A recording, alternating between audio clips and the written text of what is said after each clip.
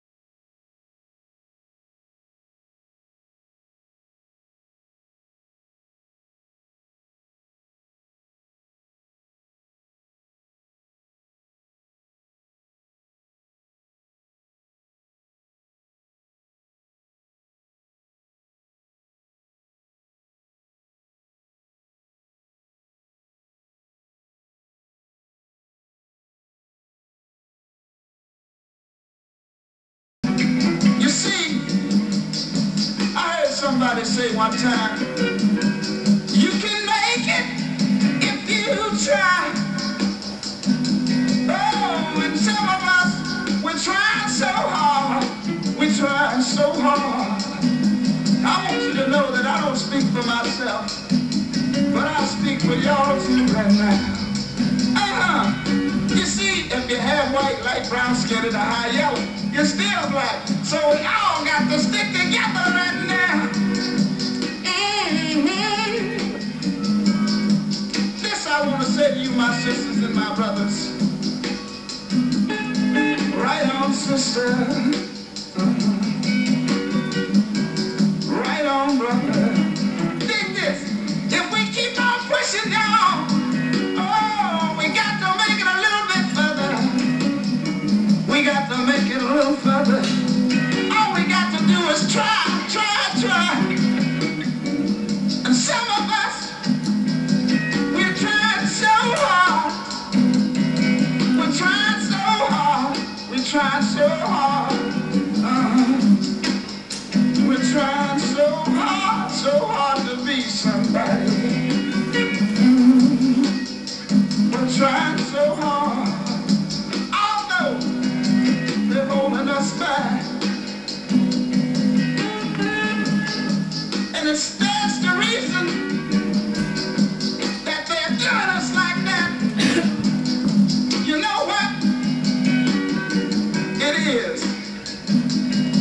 I believe it's because we're black. But hey, we can't stop now. We can't stop now. We got to keep on, keeping on. We got to keep on, keeping on.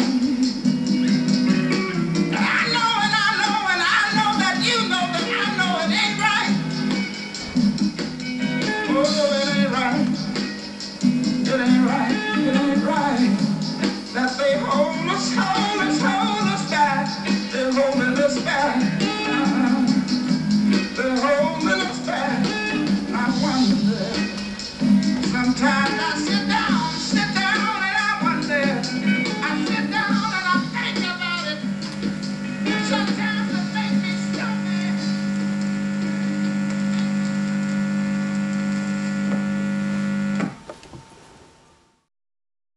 David Landy, a young British artist, is singing Syl Johnson's Because I'm Black from 1969, but actually he's not singing, he's just imitating. And his body is almost emotionless. So he's in his room, in a kind of poor room of an artist, listening to this music, which is one of the central songs of African American liberation movement.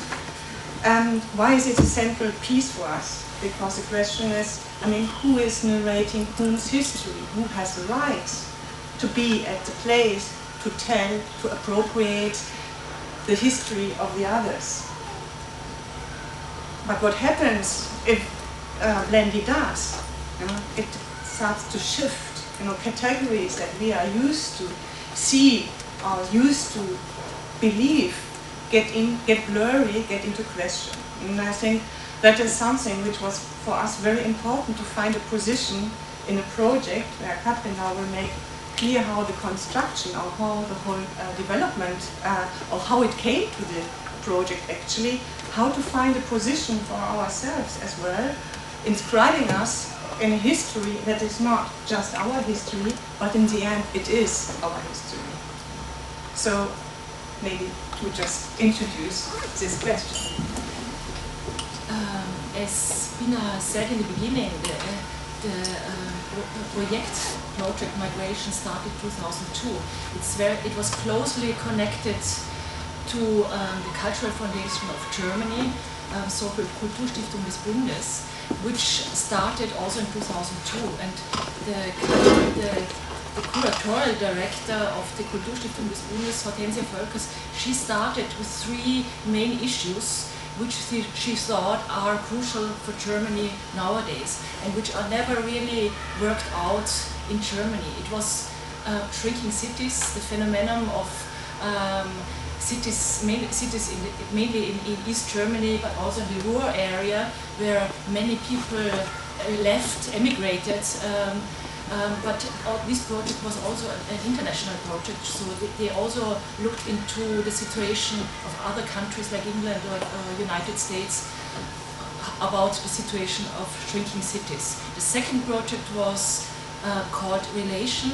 It was about East Europe. And the third project was Migration.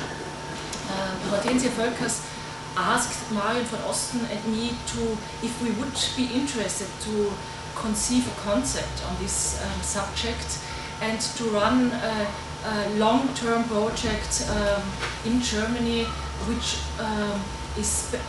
will be based on the specific situation of migration in Germany after the Second World War, but which also has an international point of view. And Marion and I started then in 2002 to write this concept. It was a very interesting procedure for both of us. Marion was much more into this subject than I was, but for me it was also something, a kind of continuation of the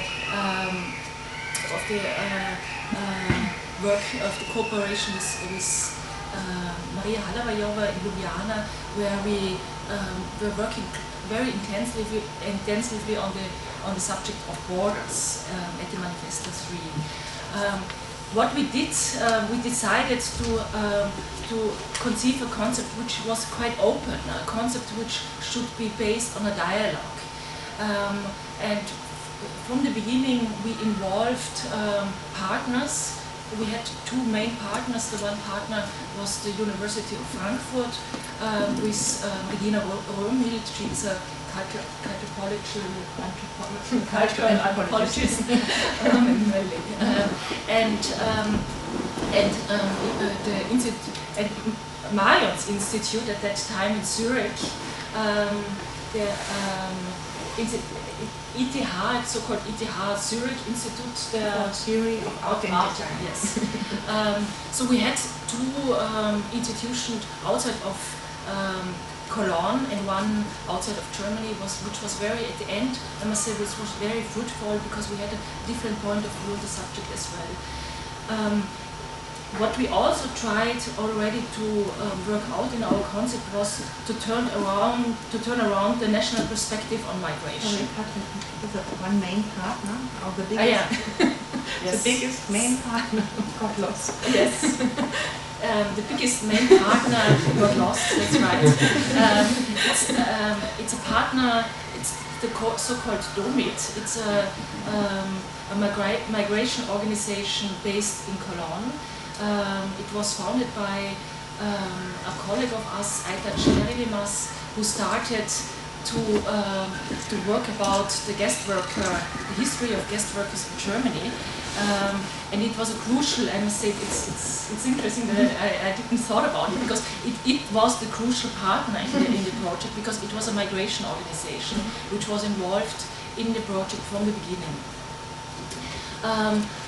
What also David Blendy's work showed is that we tried also in our concept to turn around the national perspective on migration.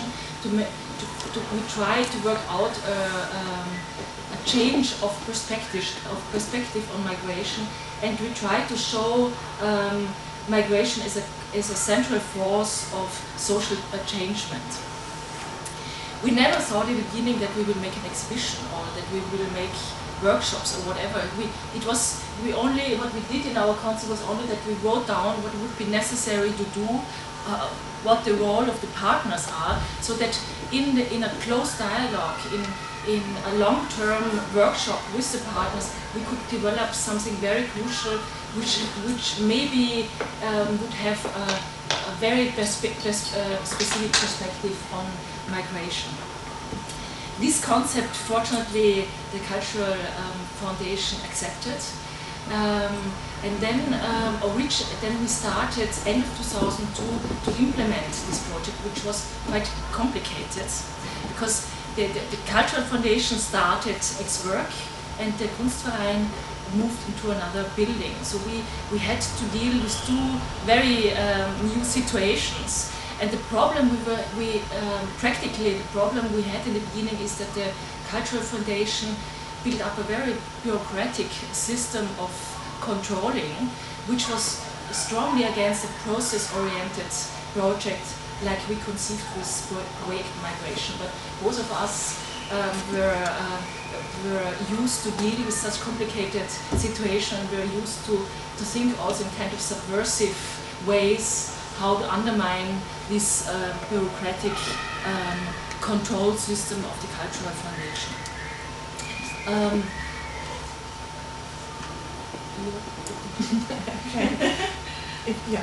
Maybe I can say a little bit more about the teams, because it is unusual that teams that you can finance, big teams, all of them, or almost all of them, with a background of migration or having parents that have been migrating.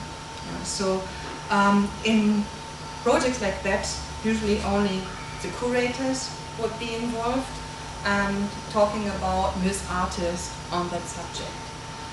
Because the Cultural Foundation gave a lot of money, suddenly people were able to be paid. We could pay people, and also Domit could pay people to work for 2 or 3 years scientifically on research, on artistic projects. And I think this was also a very big chance, and brought also in a different speakers' position, because it meant that Domit had their own budget, which was quite high, and it was not, in comparison to the Kunstverein example, kind of a low budget thing. It was really a lot of money that they got, and there were 10 young scientists involved who spoke the mother tongue of their parents, still spoke German and the mother tongue of their parents, and they researched on the history of post-war migration and made kind of oral history, interviews, etc., collected personal stories, photographs, objects, etc.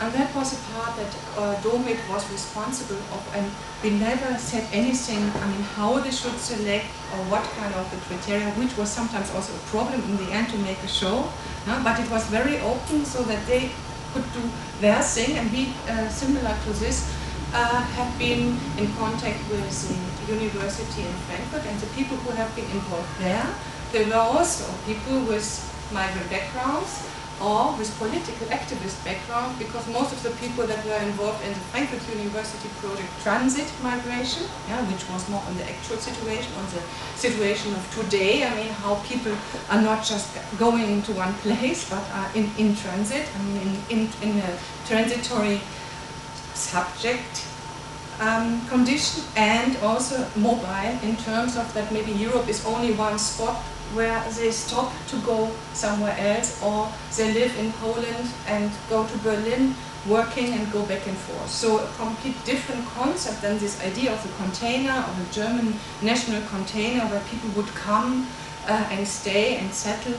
So this was this research project, Transit Migration, and it was people from Kanakatak. And Kanakatak itself is a group that politicized in the 90s, where people with and without migrant backgrounds fought against racist discrimination, and also were very powerful in new theoretical approaches. And we profited from that kind of two also intellectual or knowledges that were brought in, on the one hand from the elderly generation and children, and on the other hand of the children that are reflecting in the actual situation.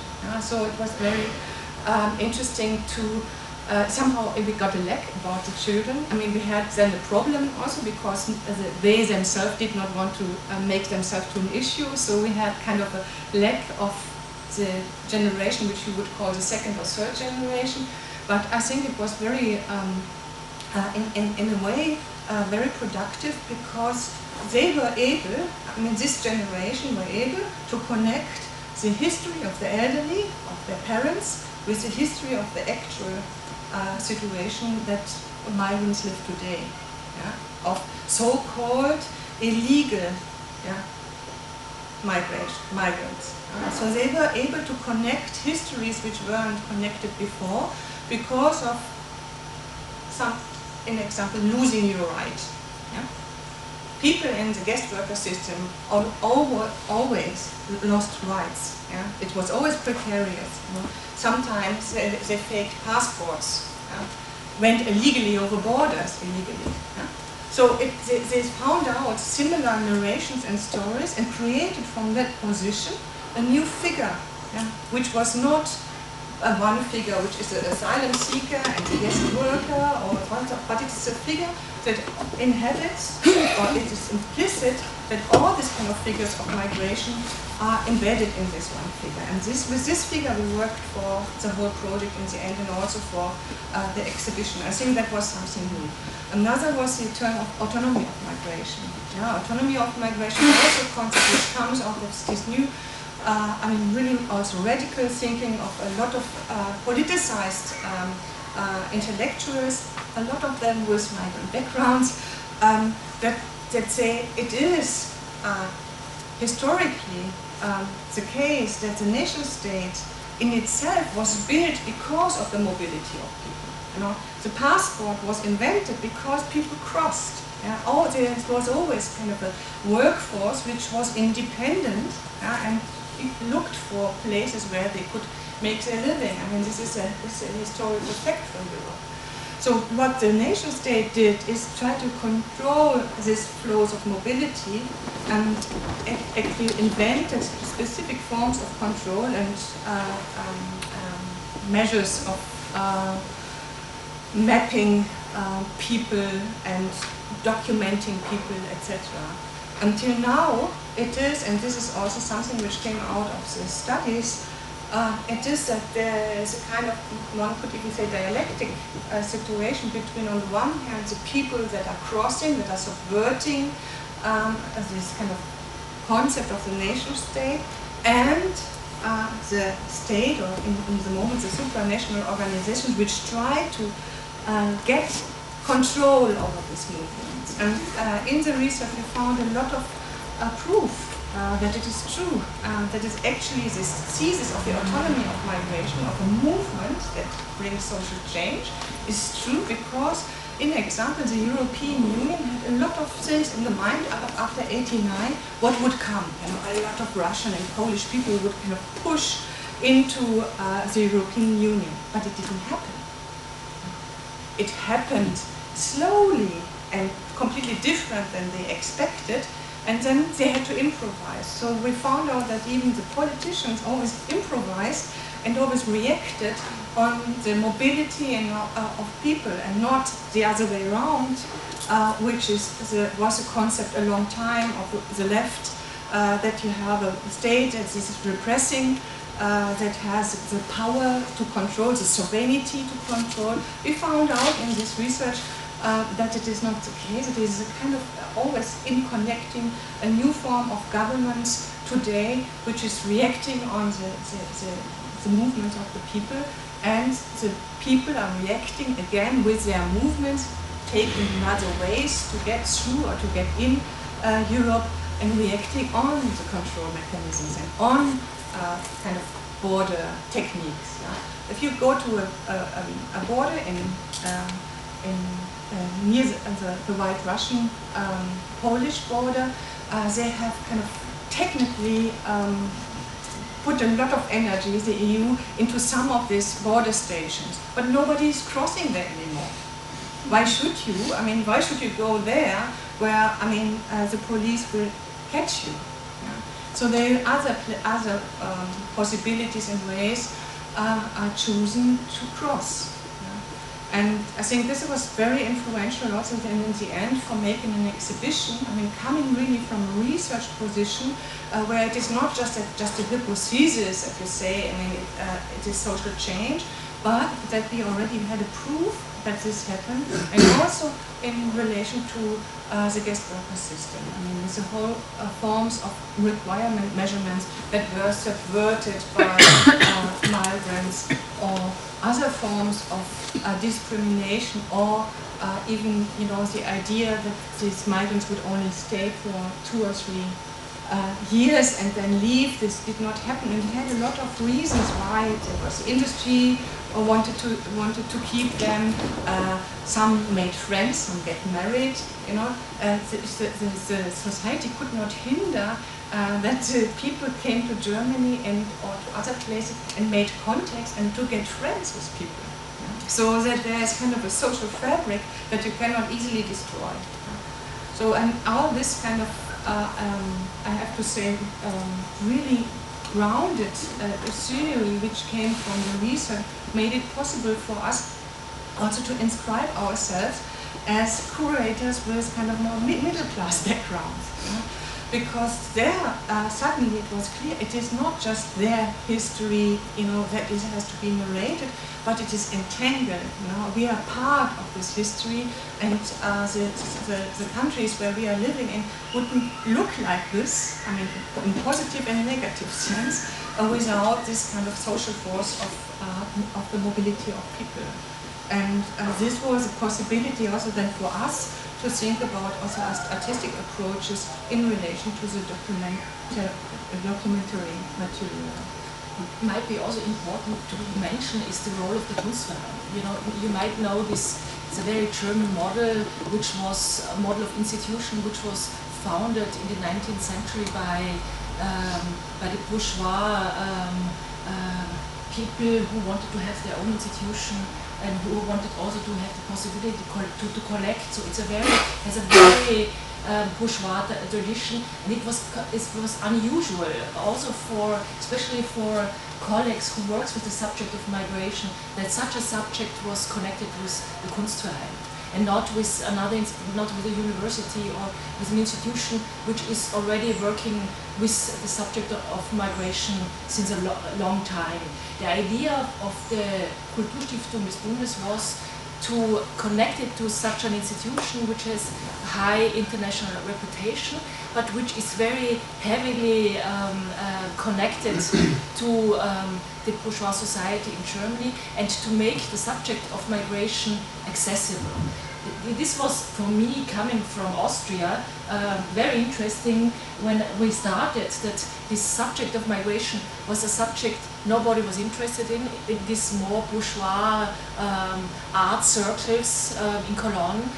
We had a lot of problems in the beginning to make understandable that such a project is crucial for a Kunstverein, and that it makes sense that it's an institution which only was dealing over the decades with contemporary art is responsible for this Projekt Migration.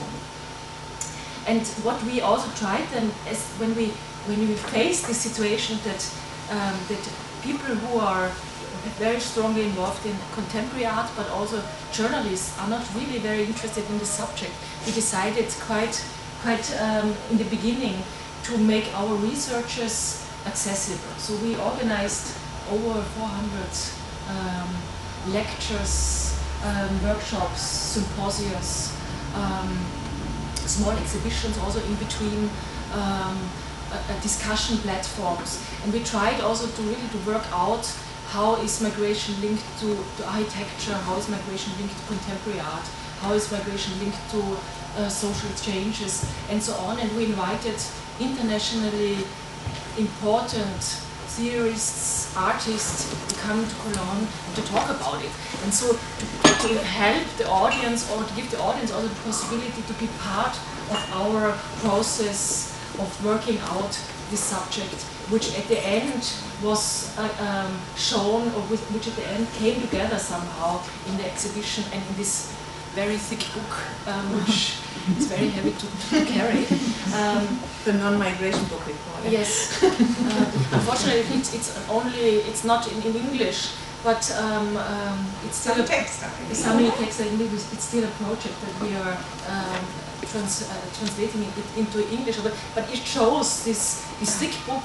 What we did in these 3 years, that when we started, that this subject was not really heavily worked out, neither on the university level nor on the artistic level. So we initiated, as Marion said, we initiated a lot of new researchers, artistically, theoretically researchers. And we started more or less, I would say we were kind of pilot project in working out the history of the guest workers in Germany, which was a model Germany invented, but also other countries in Europe took it over later on. It was Austria, it was Switzerland, it was even Holland who copied the system of guest workers. So we started really to work it out and to see what it meant, what it also means for migration nowadays.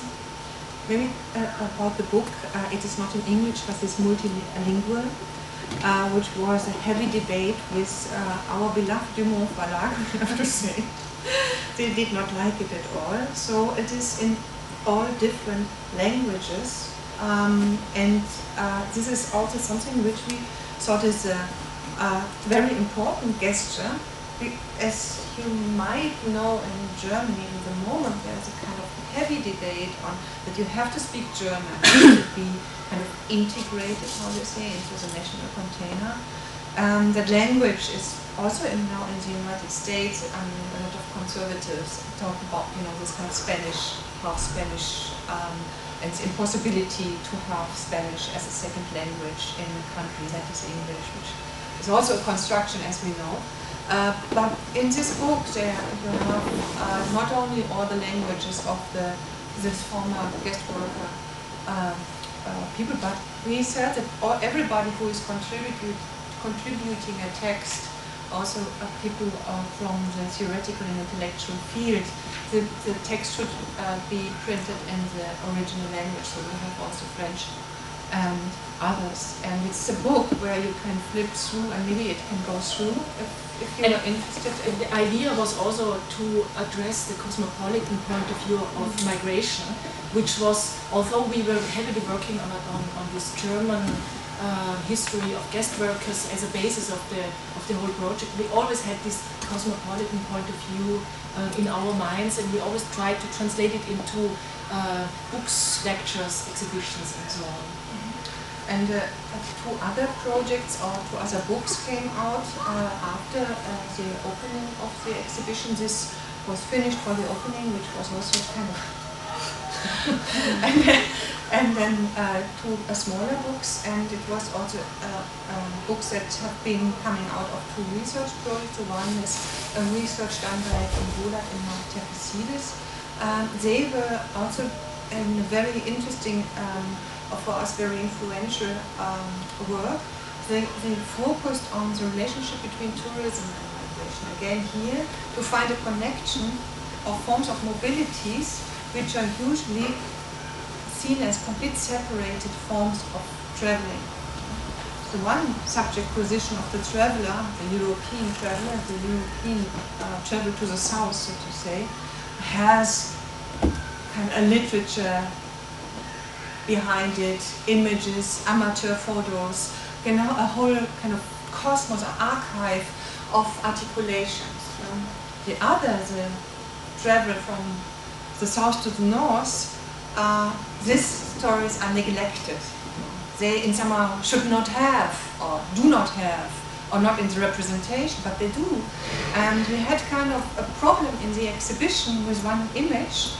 We will show later, or you can slightly see it, which is a car, just a very usual German car, VW, with a German sign, driving on kind of South Mediterranean coast. But it's a photo of a family that went back home, visiting their relatives in Greece, and it looks like a tourist image. And so there was a scandal of some people also from that. We had on one hand the problems with the people from the right wing, from bourgeois, but we also with people from left wing, because they say this is what you cannot do. The people are discriminated. It's racism in this country, and you cannot show such a harmful image of a reality which exists, but you cannot show because you have to show how these people suffer. And this is a specific subject position, that is not let through, yeah, that they could just have a normal life, yeah, would have a transnational life, would have maybe a cosmopolitan life, speaking several languages, having relatives because other peoples also migrated in their families, maybe in Britain, in France, in Germany, and in Greece and in Turkey. Yeah? Not seeing that as a quality, but saying, no, you have to narrate this differently. You have to narrate it as a victim story. And I think that was also very crucial. I mean, to come a point further, that with the material that Rhomberg was researching, actually, to have this also personal material from the people themselves, narrating their history and making that big. Yeah, I mean, that was also something to make it accessible and big, and not just something like in a small neighborhood museum. Maybe we should show the third work of Or maybe there's a question.